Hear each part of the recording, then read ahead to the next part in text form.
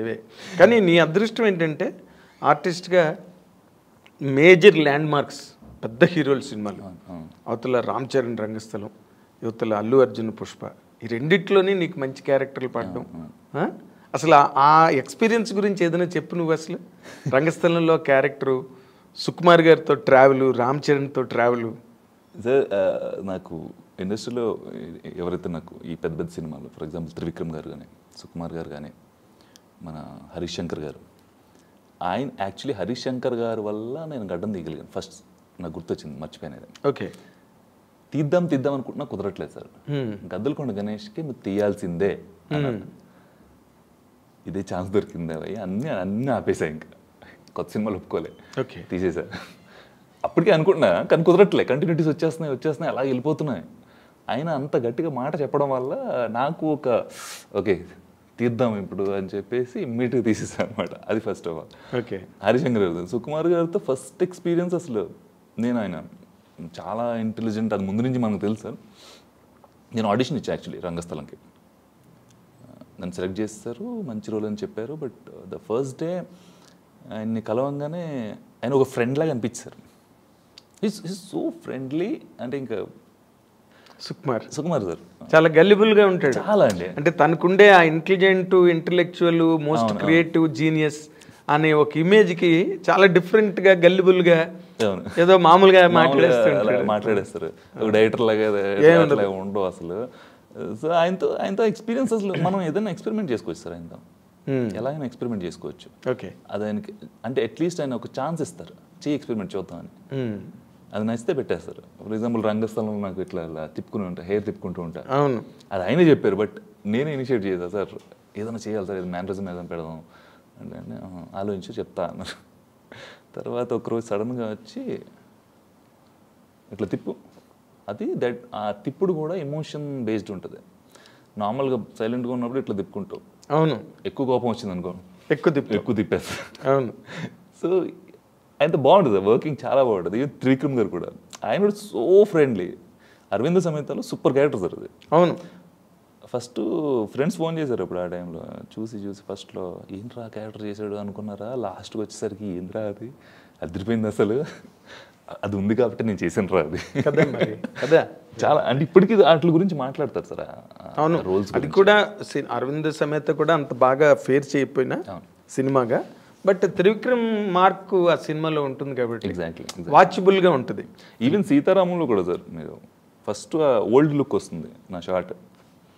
అవును, అది ఎవరో ఎక్కడో చూసినట్టుంది అని ఒక థాట్. ఫస్ట్ ఒక్క క్షణం అనిపిస్తుంది. సో నా లక్ అదే ఇందాక మనం మాట్లాడుకున్నప్పుడు నేను ఎవ్రీ ఫిల్మ్లో ఒక్కొక్క గెటప్ ఇవ్వడానికి ట్రై చేస్తాను సార్. సిమిలర్ లుక్ ఉండకూడదు ఎక్కడ, అంటే అన్నీ మనం చేయలేం, బట్ మ్యాక్సిమం. ఇప్పుడు చంద్రముఖి 2 చేశాను సార్. దాంట్లో ఒక very important role. Okay, I can't share it, ఎందుకంటే అది కొంచెం అలాంటి క్యారెక్టర్ అది. సో అదొక కింగ్ రోల్, అది అలా ఉంటుంది.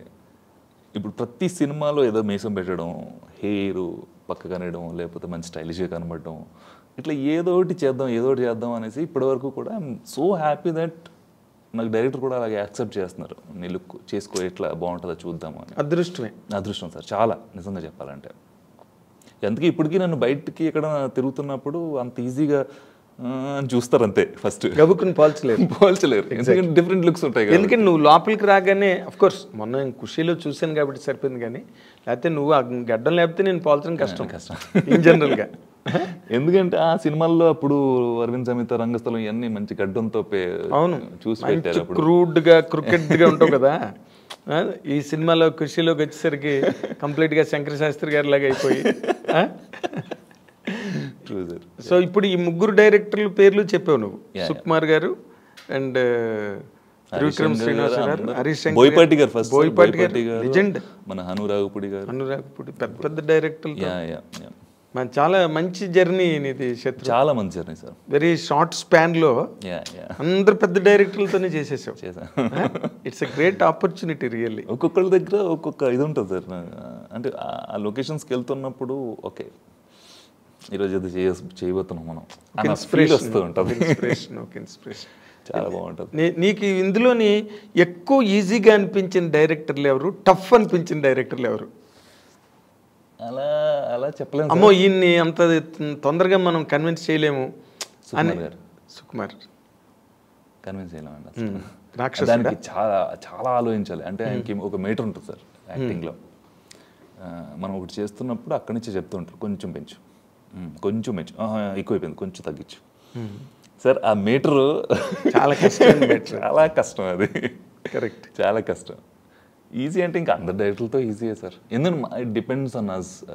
మనం ఎలా మాట్లాడుతున్నాం, మనం క్యారెక్టర్ని ఎంత బాగా అర్థం చేసుకున్నాము అన్నదాన్ని. ఫైనల్లీ అదేలే, finally any director will be very happy sir when you're so receptive. అంటే నా విషయానికి వచ్చేసరికి నేను ఏ డైరెక్టర్తో చేసినా ఇప్పటివరకు they felt very happy and మళ్ళీ నన్ను రిపీట్ చేయాలి అనుకునే టైప్లో జరిగింది సార్ రిలేషన్ అయితే ఇప్పటివరకు. Very good. మళ్ళీ వద్దు పిలవకూడదు అన్న సందర్భాలు లేవు అసలు ఎప్పుడు లేదు సార్. అలా లేవా? లేవు. Very nice. నేను అలాగే ఉంటా, నాకు అందరూ ఇష్టం, అందరితో బాగా చేస్తా. అంటే ముందు మేనర్స్, నీ దగ్గర ఉన్న మంచి పాయింట్ ఏంటంటే first is manners. True sir. ఒక ఆర్టిస్ట్కి కావాల్సింది మేనర్స్, అది చాలా ఇంపార్టెంట్. అది లేకుండా దెబ్బతిన్న వాళ్ళు నాకు చాలా మందిని తెలుసు ఆర్టిస్టులు. Talent comes second. మేనర్స్. నువ్వు 2 సినిమాలు హిట్ అవగానే ఏంటి ఏంటి అని అన్న మొదలెట్టావు అనుకో, వెంటనే పీపుల్ వాచ్ ఇట్. ఏంటి 2 సినిమాలకి మనడు కాలు రగరేస్తున్నాడు అని చెప్పి ఇంకా మెల్లిగా సిజరింగ్ స్టార్ట్ చేస్తారు. ఇండస్ట్రీకి వచ్చిన కొత్తలోనే ఇవన్నీ నేర్చుకున్నాను సార్ నేను. అవునా? సో ఐ నో మనం టైం మెయింటైన్ చేయాలి. ఫస్ట్ ఆఫ్ ఆల్ నేను ఎప్పుడు వెళ్ళినా లొకేషన్ నాకు ఒక టైం చెప్పారంటే నేను 20 minutes ముందే ఉంటాను అక్కడ వెళ్ళి. ఈరోజు ఇంటర్వ్యూ కూడా అలాగే, ఆ మైండ్ సెట్ నాకు అలా ఉండిపోయింది సార్. మామూలుగా మేము అరగంట తర్వాత వస్తారు, 11 అంటే 11:30 ఇండియన్ పంక్చువాలిటీ. బట్ నువ్వు 10 నిమిషాలు ముందు వచ్చావు. I surprise. ఇవన్నీ నేను ఇండస్ట్రీకి వచ్చిన మనసులోనే పెట్టేసుకున్నాను. మన బిహేవియర్ కరెక్ట్గా ఉండాలి, మన టైంకి ఉండాలి, దాని తర్వాతే మన టాలెంట్. ఇది ఇంపార్టెంట్ బేసిక్ పాయింట్. నువ్వు చెప్పిన పాయింట్లలో నాకు నీకు మ్యారేజ్ అయ్యాక బాగా బ్యాలెన్స్ వచ్చిందేమో అని అనుకుంటున్నాను నేను. Her contribution is there. Definitely sir. At the back of the mind ఒక స్టెబిలిటీ అట్ హోమ్. నేను చాలా ఇంట్రోవర్ట్ ఉండే సార్ ఫస్ట్లో, ఎక్కువ మాట్లాడేవాడిని కాదు. నేను ఇంటర్వ్యూకి వచ్చినా సరే ఇంత మాట్లాడతానని నేను అనుకోను ఎప్పుడు. ఎందుకంటే తను ఎక్కువ మాట్లాడుతుంది నా వైఫ్. సో చెప్తూ ఉంటుంది అనమాట, మాట్లాడు కొంచెం నోరు తెరువు, మోటివేట్ చేసి, you're an actor, you should talk. అంటే అప్పటి నుంచి నేను నెమ్మదిగా ఇలా మాట్లాడడం ఇప్పుడు కొంచెం మాట్లాడుతున్నాయి ఇలా. లేకపోతే వన్ లైన్ ఆన్సర్స్ అనమాట. అంతేనా? అయితే నీకు ఆబ్జెక్టివ్ క్వశ్చన్స్లో ఎక్కువ మార్కులు వచ్చింటాయి చిన్నప్పుడు. True, correct, 100%. సో తను తాలూకా కాంట్రిబ్యూషన్ బాగా కనిపించింది నాకు. ఎందుకంటే నీకు కొంతమంది ఏదో పెళ్లి చేసుకున్న తర్వాత కలిసి వస్తుంది అంటారు, నీకు అలా కలిసి వచ్చింది అనుకో. ఎందుకంటే ఇన్ని మంచి వేషాలు, ఇంత మంచి డైరెక్టర్లు, ఆ సినిమాలు కూడా అంత మైల్ స్టోన్. రంగస్థలం అన్నీ మామూలుగా కాదు. పుష్ప మొత్తం ఆల్ ఇండియా లెవెల్నే ఊపేసింది అది. పుష్ప అవునవును, మాక్సిమం నేను చేసిన సినిమాలు పెద్ద సినిమాలు హిట్లు సార్. ఏదో 1-2 సమ్వేర్, అది పెద్ద విషయం కాదు కానీ నెగ్లిజిబుల్. అది నెగ్లిజిబుల్. నార్మల్గా నువ్వు ఇంటి వ్యవహారం కనుక నువ్వు ఆలోచిస్తే, అంటే ఏ ఆర్టిస్ట్కైనా, ఎంత పెద్ద మహానటుడికైనా ఈ 2 ఉంటాయి, పర్సనల్ అండ్ ప్రొఫెషనల్ కదా. ఈ రెండింటి మధ్య నువ్వు what is the maximum difference you find, శత్రు? పర్సనల్ లైఫ్కి, ప్రొఫెషనల్ లైఫ్కి how do you present your self in both the angles? I'm totally different at home sir. ఎట్లా అంటే డిఫరెంట్ అంటే వంట గట్ట చేస్తుంటావా సార్? ఇంట్లో అన్నీ సార్, నాకు ఇంట్లో అన్నీ నడుస్తాయి. We are like friends. మాకు పప్పీ ఉంది, పాబ్లో. మేము కంప్లీట్లీ ఒక డిఫరెంట్ లైఫ్ స్టైల్ మాది. Okay, different life style. ఎక్కువ ట్రిప్స్కి వెళ్తాం, ఎంజాయ్ చేస్తాం లైఫ్.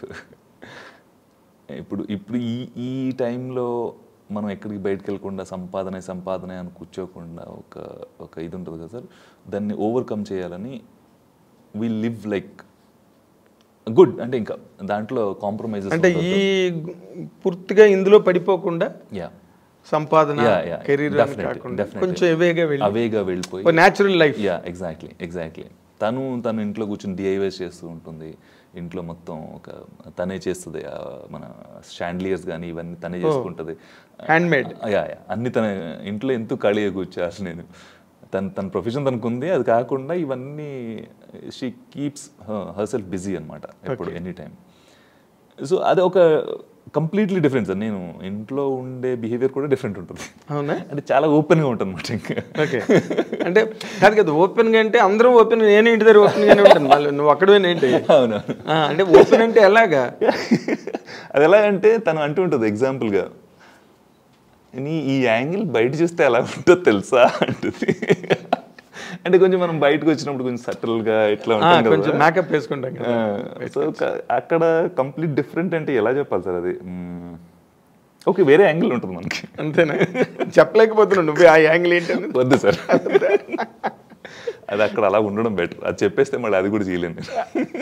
ఇది బాగుంది. అది నీ ప్రైవేట్ లైఫ్ నువ్వు దాచుకోవాలి, ఎందుకంటే అది మీకు ఒక లైఫ్ ఇచ్చే యాంగిల్ కాబట్టి you should keep it like. అందుకే నేను ఎప్పుడు ఎక్కువ నా ప్రైవేట్ లైఫ్ని ఇన్స్టాలో పోస్ట్ చేయడం ఇట్లా ఎక్కువ నేను చేయను అనమాట. చెయ్యు, అది ఎప్పుడు పర్సనల్గా ఉంటేనే బెటర్ అలా. ఎగ్జాక్ట్లీ. కొంతమందికి రాదు శత్రు, ప్రతి దాన్ని పెట్టేసుకుంటారు దాంట్లో ఇన్స్టాగ్రామ్లో తీసుకొచ్చి. దానివల్ల మళ్ళీ సోషల్ మీడియాలోకి చాలా పెద్ద వాళ్ళు ట్రోల్ అయ్యి అదో ప్రాబ్లం ఉండదు. అదో ప్రాబ్లం. ఇప్పుడు ఎవరో ఎందుకు, ఇప్పుడు మన అనసూయ ఉంది, తను అన్ని పోస్టింగ్లు ఉంటాయి ఇన్స్టాగ్రామ్లోని వాటిలోని వీటిలోని, అండ్ దాని మీద విపరీతంగా మళ్ళీ ట్రోలింగ్లు జరుగుతూ ఉంటాయి. మొన్న అంది ప్రెస్ మీట్లో, నాకు ఏది మాట్లాడడానికి భయం, మీడియా ముందుకు వచ్చి నన్ను ట్రోల్ చేసేస్తారు అంటే నిండా మునిగిపోయాక ఇంక చలే ఉంది అనసూయ అన్నాను నేను. అది నాకు అది ఎందుకో సార్, అది పర్సనల్గా ఉంటే బెటర్. మన లైఫ్ని సోషల్ మీడియాలో ప్రొఫెషనల్గా మనం పెట్టుకోవచ్చు, బాగుంటుంది అది. అదే, దట్స్ నైస్, రియల్లీ నైస్. అది you should know to draw a line. ఎక్కడ లైన్ డ్రా చేయాలో తెలియాలి. అది తెలిసినప్పుడు life will be so beautiful. ఇప్పటికీ నన్ను అంటూ ఉంటారు, ఎందుకు నువ్వు పోస్ట్ చేయవేది అంటే, ఏమో నేను అంతే, ఐ డోంట్ నో, నాకు ఎంత పెట్టాలో అంత పెట్టాలనిపిస్తుంది. చూసావు కదా ట్రెండ్స్ ఎట్లా ఉంటున్నాయో, సోషల్ మీడియా ట్రెండ్స్, అది ఎవరిని వదిలిపెట్టట్లా. కొద్దది అలాంటివి అనుకుంది సార్. అందుకే అందంగా ఆరోగ్యంగా ఉన్నావు, హ్యాపీగా. లేకపోతే ఎవడో ఏదో ట్రోలింగ్ చేస్తాడు, అది చూడగానే డిస్టర్బ్ అవుతారు, డెఫినెట్గా డిప్రెస్ అవుతారు. ఇదే కంటిన్యూ చేయి, నీకు అదే శ్రీరామ రక్ష. అంతే సార్.